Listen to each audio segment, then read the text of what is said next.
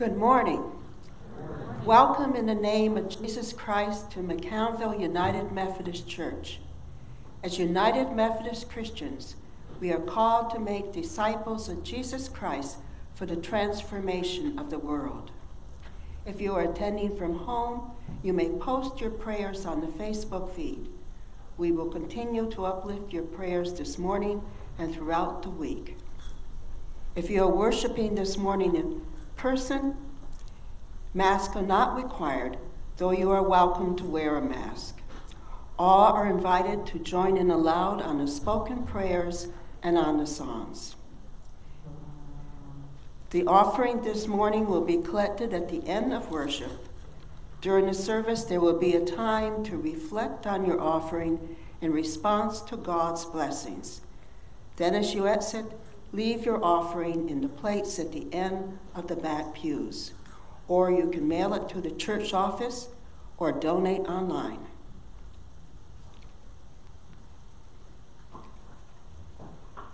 I don't think there are any announcements, so the first hymn is 606, Come, Let's Use the Grace Divine by Charles Wesley.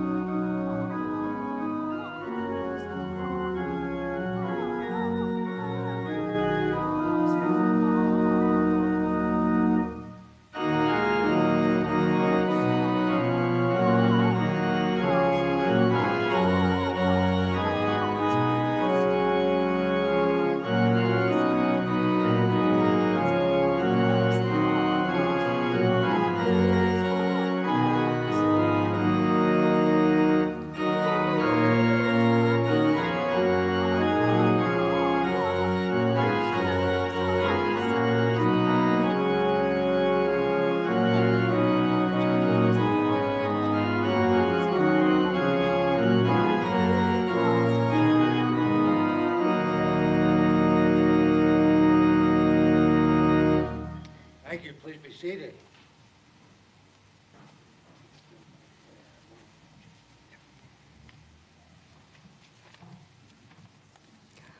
Let us join in the opening prayer. O God, searcher of all our hearts, you have formed us as a people and claimed us for your own. As we come to acknowledge your sovereignty and grace and to enter anew into covenant with you, reveal any reluctance or falsehood within us. Let your Spirit impress your truth on our inmost being and receive us in mercy for the sake of our mediator, Jesus Christ, who lives and reigns with you in the unity of the Holy Spirit, one God, forever and ever. Amen. Let us give thanks for all of God's mercies. O God, our covenant friend, you have been gracious to us through all the years of our lives. We thank you for your loving care, which has filled our days and brought us to this time and place. We praise your holy name, O God. You have given us life and reason and set us in a world filled with your glory.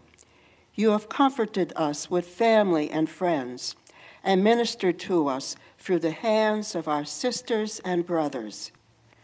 We praise your holy name, O God. You have filled our hearts with a hunger after you and have given us your peace. You have redeemed us and called us to a high calling in Christ Jesus. You have given us a place in the fellowship of your Spirit and the witness of your church.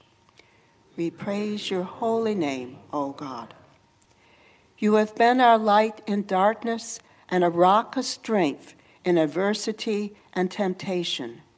You have been the very spirit of joy in our joys and the all-sufficient reward in all our labors. Praise you of only name, O God. You remembered us when we forgot you. You followed us even when we tried to flee from you. You met us with forgiveness, and when we returned to you. For all your patience and overflowing grace, we praise your holy name, O God. Amen. Thank you. Hey, on his back. Are there any other young disciples that'd like to come down for a message? Good morning.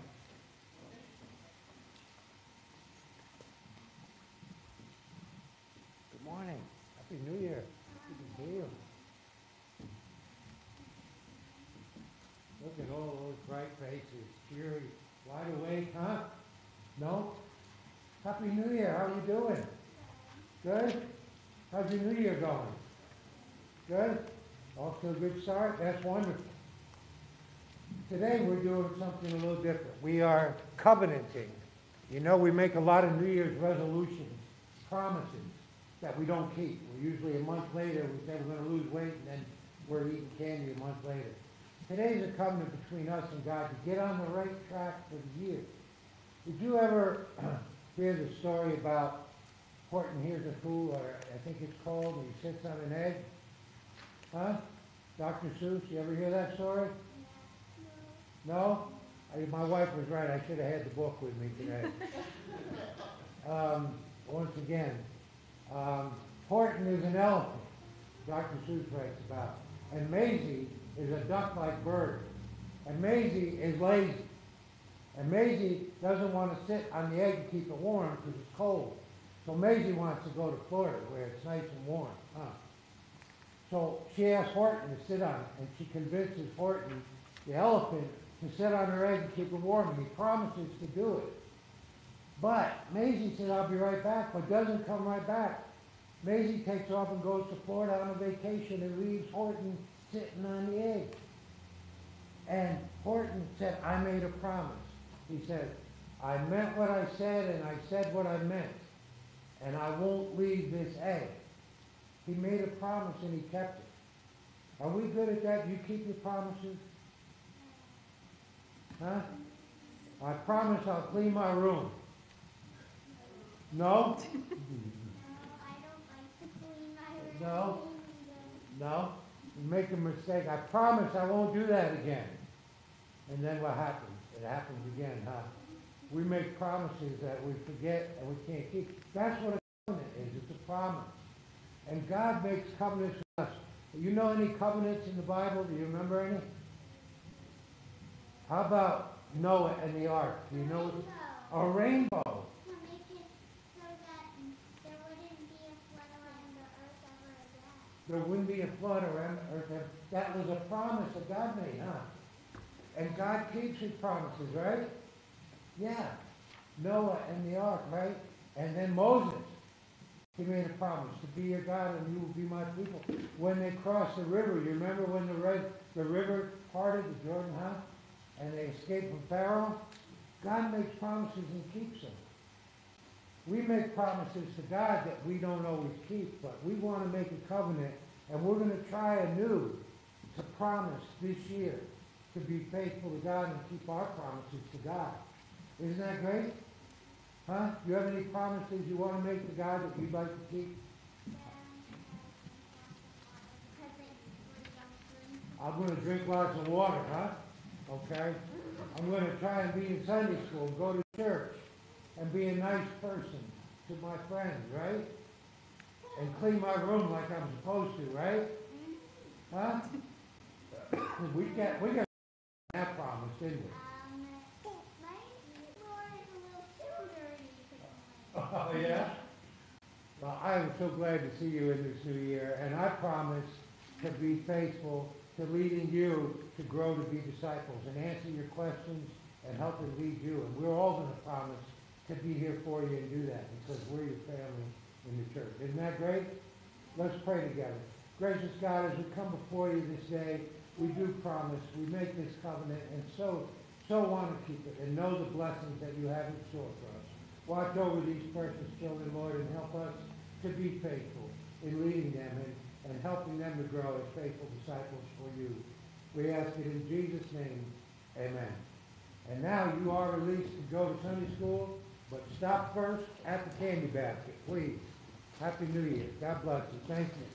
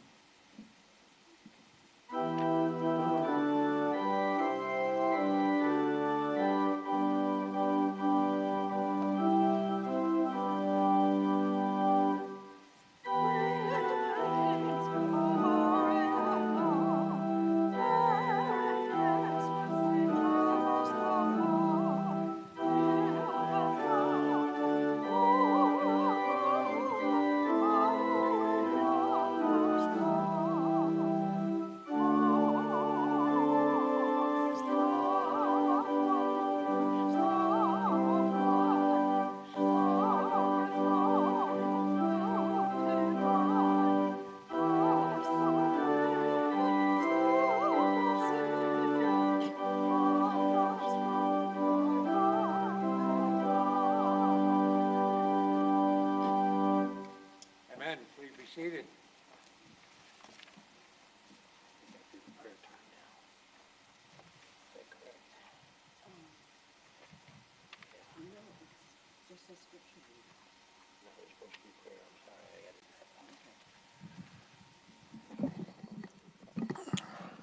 Well, I greet you on this New Year's Sunday, the second Sunday in the new year, and welcome you. It's good to see you all. Everybody's doing well? Yeah, we're here. Okay, good. The New Year's off to a great start like the kids. Did you all clean your rooms? No, I see some heads shaking no. Tell the truth. We are going to gather for a few moments to be in prayer together for each other and with each other as we do. This morning I lift up Dan Willie, who is looking for rehab to meet his needs. They're having some difficulty, so we pray for God's Spirit to clear the way for that following his stroke for rehab. Nancy is not feeling 100% yet. She's on the organ. We lift you up, Nancy, and Melissa's mom, Barbara Graham, is doing better and improving. We thank God for those prayers being answered. We lift up the Wells family. We continue to lift them up with some loss in that family and tragedy in a repeated way with the loss of loved ones. Norm Swanson at home, we continue to lift you up. Hal, recovering from pneumonia as well. Hal Williams. Carl and Ilder Morris, we lift you up for health. Mary Mossman, we lift you up as you continue to experience challenges from the medications for treating the cancer. And we just pray for God's healing Holy Spirit to be poured out on all of you. Jean G., we lift you up as well. Steve Benjamin, I see, is here today. We've been lifting you up and pray for your continued healing. Great to see you. You're looking good. Bill Turby has some problems with his leg and foot. We lift Bill up and for healing for him also. And as we pray for healing, and we pray, I remind you of DeMar Hamlin, the Buffalo Bills player who was hit during the game this past week and was dead. It shook his heart. He had a cardiomyopathy, something that happened, and 24 years old, and they resuscitated him eventually and took him to the hospital, but weren't sure if he was going to recover. But as of today, he has recovered, and he is speaking. Life support has been removed, and he told the doctors, as soon as he came out, he asked the doctors, who won the game? And they said, you won the game. You won the game of life. And miracles happen around us still. I just want to remind you of that. So whatever it may be that's on your heart this morning, whatever circumstances or challenges you're facing, God is active and God's promises are true. And God is the God of miracles, and that's awesome. I invite any other prayers. Melissa, was there a couple you had told me about?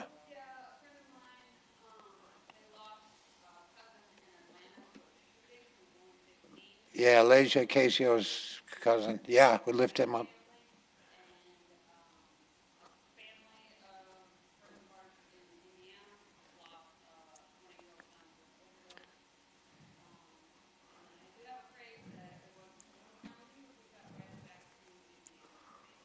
All right. Yes, the Johnson family in Indiana, for the passing of a 20-year-old child in that family. And Riley made it safely back after a canceled flight, and we managed to, God worked us through that and got her back safely.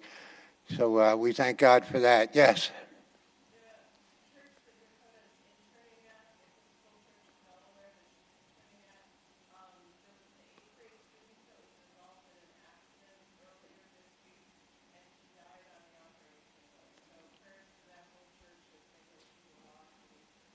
Okay.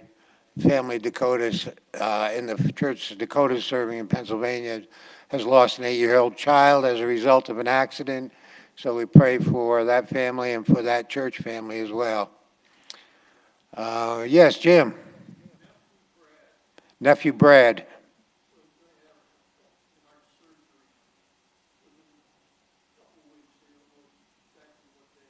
For open heart surgery. We lift him up and pray for him in advance and the doctors and the nurses that God has already assembled to treat him and perform this surgery. We pray for them. Lord, hear our prayers.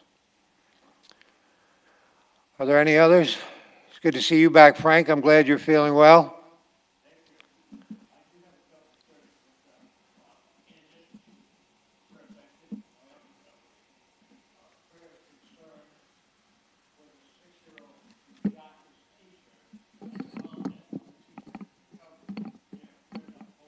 Mm-hmm.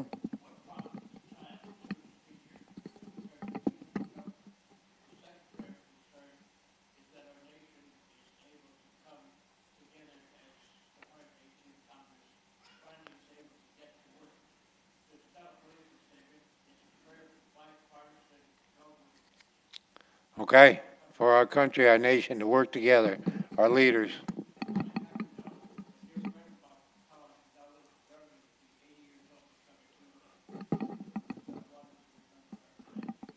Her name is what? Jean. 80th birthday in Germany. Okay. Happy birthday, Jean. If you're joining us from Germany, good morning. Yes.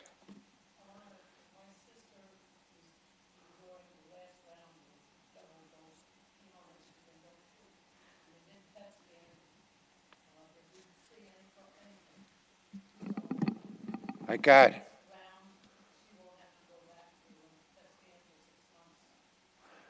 Sandy's sister finishing up chemo and Things look good. It seems to be in remission. We thank God for that and pray it stays that way. God's Spirit be poured out on her as well. Thank God for that. We've been praying for her, and we lift that up. All right, let's come together then and lift up those prayers that we've heard and those prayers that are on your hearts but have remained unspoken this morning. They still rise up to God, and God hears all our prayers together. Let's be in a spirit of prayer together.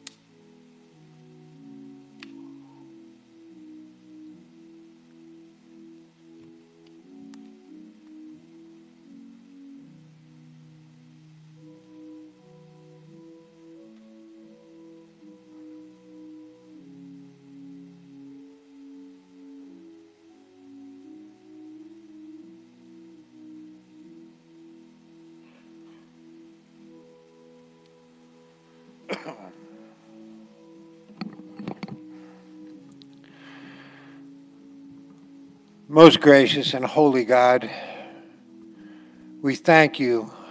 We join with grateful hearts as we come before you this morning with another opportunity, another day. And this is the day you have made, Lord, and help us to rejoice and be glad in it. No matter what the circumstances, help us to keep our eyes on Jesus and trust, Lord, and know that you are with us in the midst of it all. And while we don't understand these shootings and tragedies, Lord, we know that you are with us and that we can be a part of bringing about a better kingdom, your kingdom on earth as it is in heaven, Lord.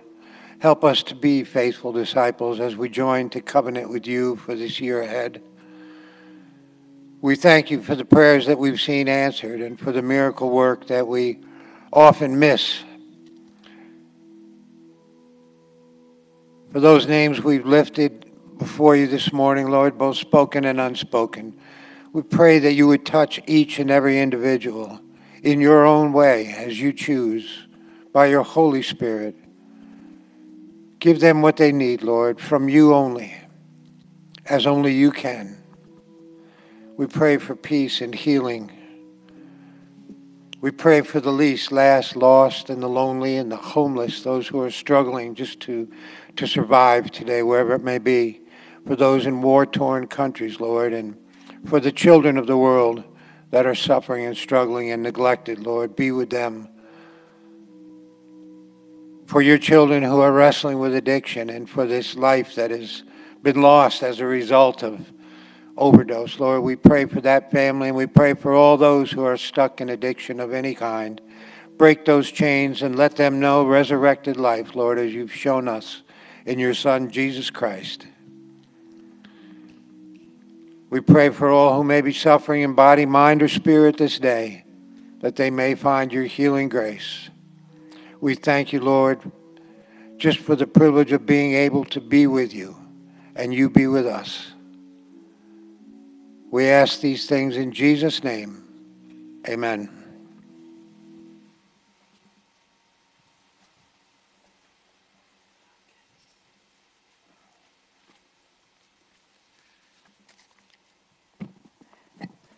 The first scripture for today is from 2 Kings chapter 23, verses 1 through 3, and Psalm 50. In 2 Kings, Josiah renews the covenant. Then the king called together all the elders of Judah and Jerusalem. He went up to the temple of the Lord with the people of Judah, the inhabitants of Jerusalem, the priests, and the prophets, all the people from the least to the greatest. He read in their hearing all the words of the book of the covenant which had been found in the temple of the Lord. The king stood by the pillar and renewed the covenant in the presence of the Lord, to follow the Lord and keep his commands, statutes, and decrees with all his heart and all his soul, thus confirming the words of the covenant written in this book. Then all the people pledged themselves to the covenant. And Psalm 50.